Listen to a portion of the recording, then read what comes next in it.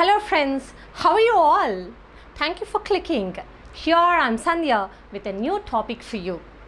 Today in this class, we are going to learn how to write an invitation beautifully. What is an invitation first of all? An invitation is a written request for someone's presence or participation in some special occasion or functions. Why do we invite people? We invite people to enjoy community support or to celebrate special events. So when we take the case of the school functions, we come across annual day celebrations, prize distributions, sports meet, Independence Day and Republic Day celebrations, and sometimes during some competitions we send invitations to the people. And if you take the case of the home, we have birthday parties, wedding anniversaries, or family get-together functions, or sometimes house ceremonies. And we do gather together during the festival occasions. For all these purposes, we send invitations to the people. And coming to the types of writing invitations, there are two types of writing invitations. One is a formal way of writing and the other one is an informal way of writing the invitation. Just take the example of formal way of writing an invitation. If you write an invitation in a formal way, it is sent to the people not always known to you. Mostly we write these invitations to the unknown people during the time of formal occasions. And if you take the case of informal invitations, we send these to whom we know very personally and sometimes closely related people. Now let us discuss how the styles are being written.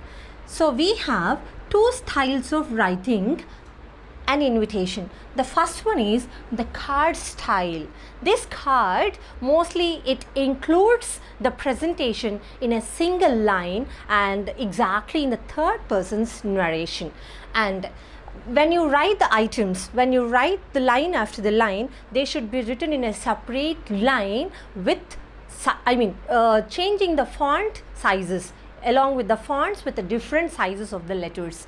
And if you take the case of a letter style, a person, an individual writes a letter in the form of an invitation to another person in singular. Only as to an individual it is written, but it's not written in a group. Mostly it takes the style of a formal letter, how we write the formal letter. And if you take the case of a card style, it is written on a card where a single person or group of persons will send an invitation to an individual or a group of persons. And coming to the contents I have mentioned in the school or in the home, whatever the functions we do celebrate either in the school or the home, we can write both in formal and informal styles. So the only difference is it varies in the slight difference. The way we write, the style we write differs, but we can write all the contents, all the wedding anniversaries or all the school functions in both the styles. Today we are going to learn in detail how a card style invitation is written along with its format. Coming to the format of the invitation, these are all the important points to be noted when you draft an invitation in an effective manner. First of all, open a three-sided box and later the word invitation to the top center of the box has to be written. My dear friends, let me be clear with this point. Few students, they do not write the heading invitation, and of course it is not mandatory to write the word invitation as a heading because an invitation doesn't contain any kind of heading. If you want to write, you can write as invitation, birthday invitation or wedding invitation can be written in your own convenient style or the way. If not, just omit that point. Coming to the next one, the first point to be remembered is the name of the inviter or inviters. Sometimes only a single person will be giving the invitation. Sometimes a group of people, if it is a case of a school, the staff and the students and the management has to be written as that comes under inviters, has to be written.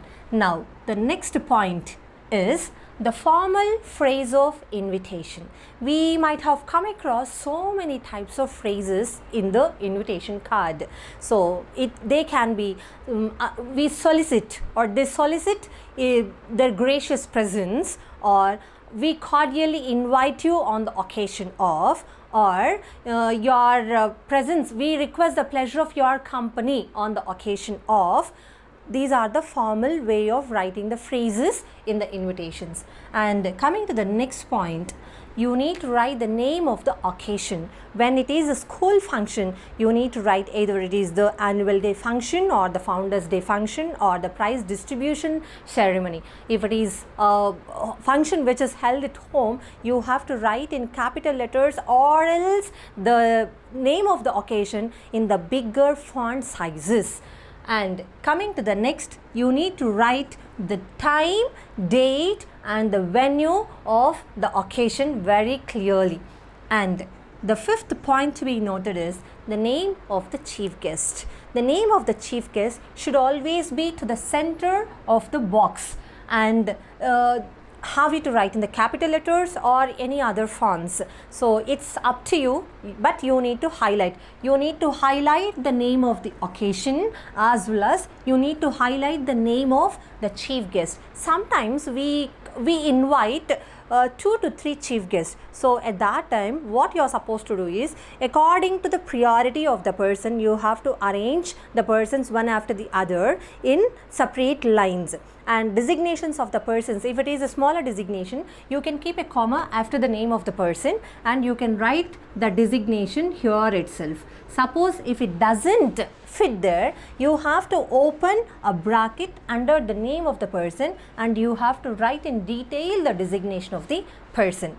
And coming to RSVP, this RSVP has to be written only when you are writing a formal invitation. When you are writing an informal style, you are not supposed to use the word RSVP. RSVP is a French abbreviation, is Respondez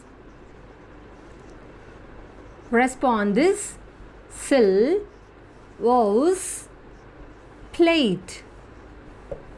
It means in English, please respond or please reply. And this RSVP, you can write towards your left hand side margin of the box, either here, or you can put it to the bottom of the box even.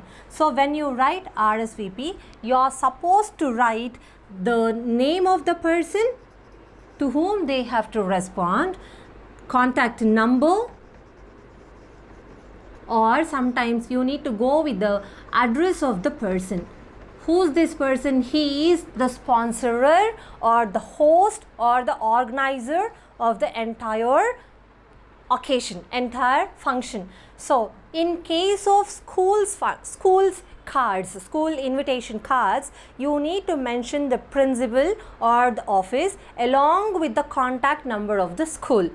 And as soon as it is done, make sure that you close the box. This box is mandatory for an invitation to be written. This is a minor discourse which carries 5 marks. And the rules to be followed are, you no need to write heading is not mandatory. Heading is an optional, it is not mandatory. And nowhere I have used the salutation like dear sir, dear ma'am. Such kind of salutations are not used anywhere. And later on, coming to the next thing, we didn't give the signature of the host. The sign of the host is not required. And at last, few children we come across, few of the students we come across writing the complementary clause. Complementary clauses are not required for invitations. They are seen only in the formal or the informal letters like thanking you or awaiting your reply. Here it is not it's not at all required.